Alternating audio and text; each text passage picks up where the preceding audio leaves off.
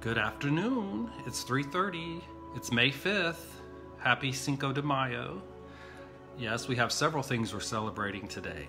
It's Teacher Appreciation Day, and it's also National Hand Sanitation or Hand Washing Day, I believe is the correct way to put it. And there's no more fitting time right now than to be washing our hands for 20 seconds, right? Especially if we go out into a public zone. Also, we need to remember to social distance, 6 feet away from each other. I just saw the McDowell News today. Guess what kind of grade, speaking of grades, that they gave the county for social distancing? D-. Yeah, not good. So we've got to work on that, folks. We got to remember. I know it's hard not to want to reach out and hug people because we're social beings, but we've got to really think about staying away, especially if we don't have a mask on. And even with a mask on, they say you still need to stay 6 feet away from each other. Okay, enough preaching about social distancing. Today's we're going to look at stress and relieving stress, basically. I don't need to prove the fact that we all have stress. That is understood. We all have a lot of stress in our lives, some less than others, but it's just the way of our world. So we're going to focus on the relaxation piece and exercise, an exercise we're going to do right now, which you can carry with you all the time. Okay, now I want to go back to talk about Teacher Appreciation Day. And I want all of us to think a minute, close your eyes, think a minute, think of one of your favorite teachers that you've ever had through your schooling, through your years of school. And remember about that teacher. Remember some of the things that you liked best about that teacher, okay? Now I'm gonna talk about, I had several really good teachers throughout my years of school, so it's hard to pick one, but I'm gonna pick one who was at West McDowell. We used to call it junior high back in my day. Miss Virginia Hobbs. Miss Hobbs, God rest her soul, she's no longer with us, but she meant a lot to me. Now, believe it or not, she taught English. She was an English teacher at middle school, and but I never had her as an actual classroom teacher. But let me tell you something, folks. Other teachers that you work with or involved with can also teach you quite a bit. Whether you sit in their class every day for, an hour and a half. The reason I got to work so closely with Miss Hobbs is that she was the student council sponsor, teacher sponsor, and I was in the 9th grade. Now this is before 9th grade was in high school. Back in my day, 9th grade was in middle school. So I was the student council, student body president, and she was the sponsor. So we worked real close together. She was a wonderful lady. She believed in building relationships with her students, that they understand that she cared about them, that she wanted them to work hard and to, achieve. And she helped. We did a lot that year. In my 9th grade year, we built a float for the 1776 to 1976 200 celebration. Yeah, we had everybody one day eat in the cafeteria. Can you believe that? All the students ate. That was the goal of the nutrition person at that time. And I believe our school, because we did a lot of advertising and trying to get people to that one day everybody eat in the cafeteria. Don't bring your own food. We successfully did it. I don't remember which day of the week it was, that nutrition week, but we got the award for that. So we did quite a bit that year. And a lot of it was the fact that Miss Hobbs put into all of her students' head in some way, in her own kind way, without us even knowing, that if we believe it and dream it, then we can do it. And that's something any of your better teachers will have the ability to do for you, okay? So that's my memory of one of my favorite teachers of all time. All right, I hope you can think of one. You can put a comment in, just put a name if that's how you want to do it. That would be wonderful on this Teacher Appreciation Day. Also, they say tonight at 8:20 around the country, they want people to cut their outside light on or some kind of light on in celebration or in honor of teachers all over the country. That's at 8:20 tonight. Okay, let's move on. I've got 4 words to add to the mood meter. Yes, I do. And I'm going to move over here so we can do that. I want to do this really fairly quickly because I've got to get to our relaxation exercise. Okay, the first word I'm going to pick is apprehension. What does apprehension mean? Okay, so that is, of course, in the red. It's -4, but it's only up 2 on the energy. So you're not too overly exerting energy on this one. However, it is -4. Apprehensive means that you are not sure about something you need to do, or you're fearing something that you may need to do. So you may hold back from doing it, right? You're apprehensive. Okay, the next word we're going to do goes in the yellow. This is a word you're familiar with, proud. I am proud. So that is +4 and +2. So it goes right there. Proud. Okay. How do you feel when you feel proud? Well, usually you've accomplished something. You've made straight A's. You've got a real important science project done and you made a really good grade on it. So you're proud of your work. You're proud of your achievements, right? That is what proud is all about. Okay, the next word is one you're familiar with as well.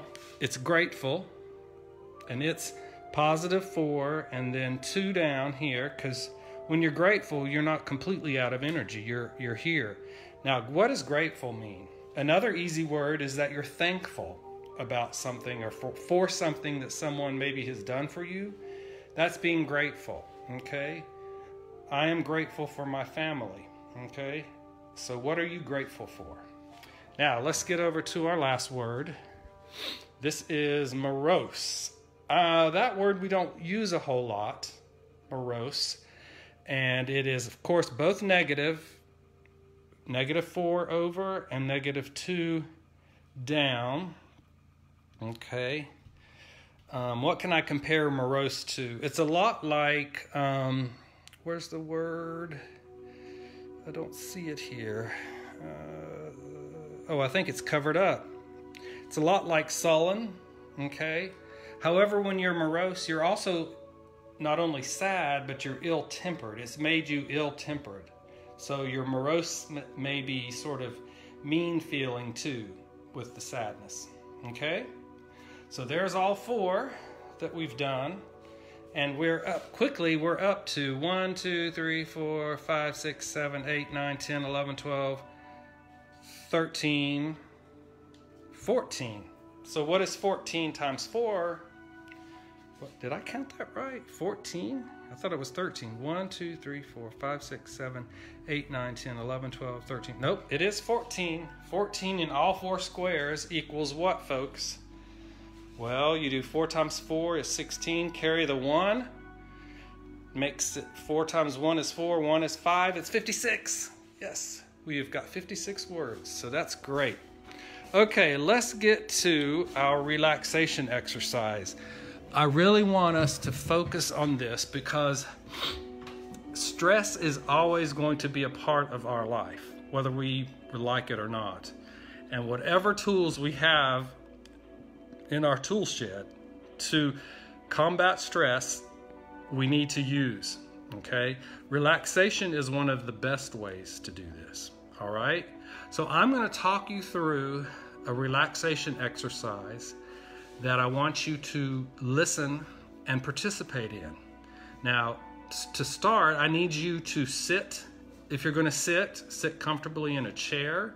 Have your arms down by your side. Don't have your legs crossed. We want blood flow to be able to get through all parts of your body, through your legs. You can also lie down on the floor or on a couch, as long as you are comfortable wherever you're located, okay? What I typically do for relaxation exercises is I close my eyes. You can also stare ahead, straight ahead of you at some point and just keep your, but it's a lot easier, I think, just to close your eyes, okay? So just do, I'm gonna talk you through this, so just do what I recommend that you do, and we will work through this. It's a wonderful, prepare to get relaxed, okay? So we're gonna start off with deep breaths. I want you to breathe through your nose, deep, make your stomach come out, and then exhale out the mouth.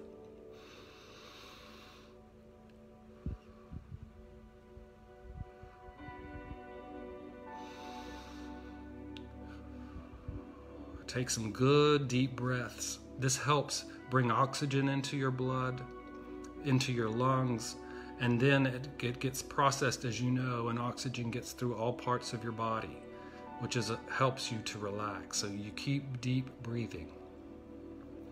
Next, we're going to do a body scan. Now I want you to visually, in your mind, scan your body. We're going to start at the top of your head, and I want you to sense any tension that you have in your head.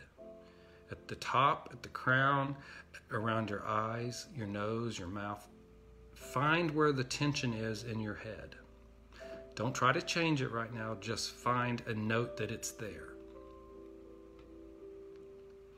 Now scan down and work on your shoulders, your chest. Notice if there's any tension there. Where is it?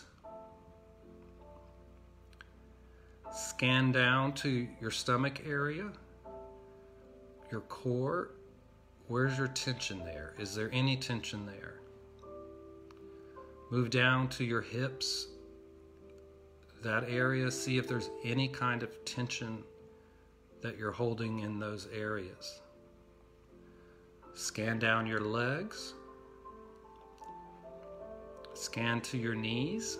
Do you have any tension there? Just observe it. Go down your shins, your calves. Any tension there? Scan down to your feet. Do you have any tension in your feet? Now, I want you to think about the fact that you found spots where there's tension. I want you to do an overall quick body scan again to remind yourself where you found tension in your body.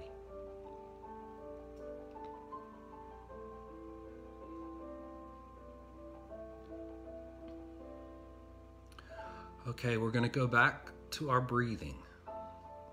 Okay, and as we breathe in through our nose, we're going to breathe in relaxation. Okay, you're going to breathe in relaxation, and it's going to fill throughout your whole body. As you exhale, you're going to exhale all the tension that's in your body. You're going to release it to the universe. So let's get ready and deep breathe. And as you breathe in, you're going to breathe in relaxation. You're going to bring it into your body. And as you exhale, you're getting rid of tension. Okay? So take several good breaths. Breathe in, relaxation. Breathe out, tension. Breathe in, relaxation. Breathe out, tension. Breathe in, relaxation. Breathe out, tension.